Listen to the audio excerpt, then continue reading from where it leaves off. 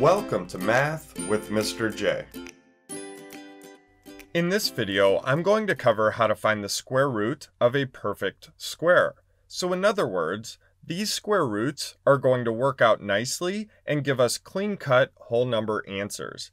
And remember, when finding square roots, we need to think about what number multiplied by itself gives us the number under the square root symbol. So let's jump into our examples and get a better understanding of square roots. Let's start with number 1, where we have the square root of 9. So we need to think about what number multiplied by itself will equal 9. So we know that 3 times 3 equals 9, right? 3 times 3 equals 9. So that's what I mean by a number 3 multiplied by itself gives us the number under the square root symbol. So the square root of 9 equals 3, and that's our answer. Let's move on to number 2, where we have the square root of 16. So we need to think again, what number multiplied by itself equals 16? We know 4 times 4 equals 16. 4 times 4 equals 16. So a number multiplied by itself gives us the number under the square root symbol. So the square root of 16 equals 4. And that's our final answer. Let's move on to numbers 3 and 4, where we have 4 square roots for each. 3 of the 4 will have square roots of perfect squares, meaning they have a whole number answer, and 1 will not work out so nicely. Let's solve these and find which ones are the perfect squares and which one is not. So we'll start with number 3, and first we have the square root of 81. So we need to think any numbers that multiply by themselves to get 81. Well, 9 times 9.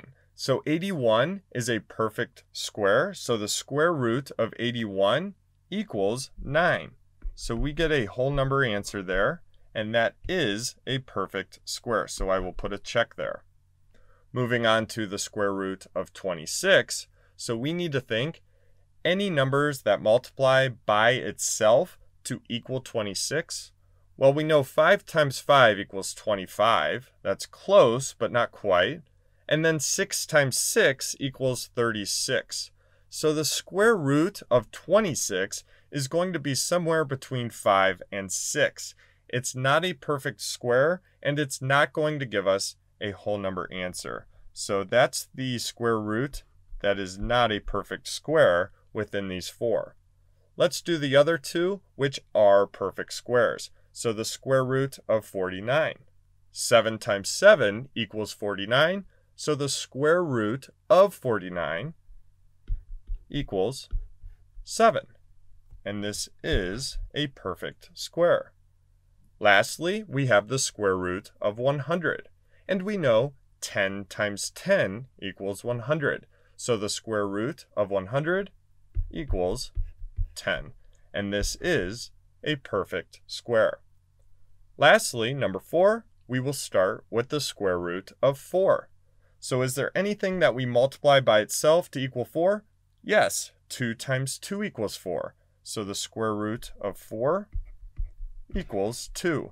And this is a perfect square. Now we have the square root of 144. Well, 12 times 12 equals 144. So this is a perfect square. The square root of 144 equals 12, and it is a perfect square. Now we have the square root of 64.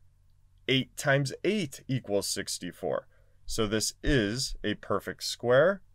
The square root of 64 equals 8. And then lastly, we have the square root of 74. This is not a perfect square, so we're not going to get a whole number answer here. The square root of 74 is going to be somewhere between 8 and 9, because 8 squared equals 64, and then 9 squared equals 81. So again, it's going to be somewhere between 8 and 9. This is not a perfect square, so we're not going to get a whole number answer. So there you have it. There are some examples of how to find the square root of a perfect square. If you're looking for more videos about square roots, I added those links down in the description. I hope that helped. Thanks so much for watching. Until next time, peace.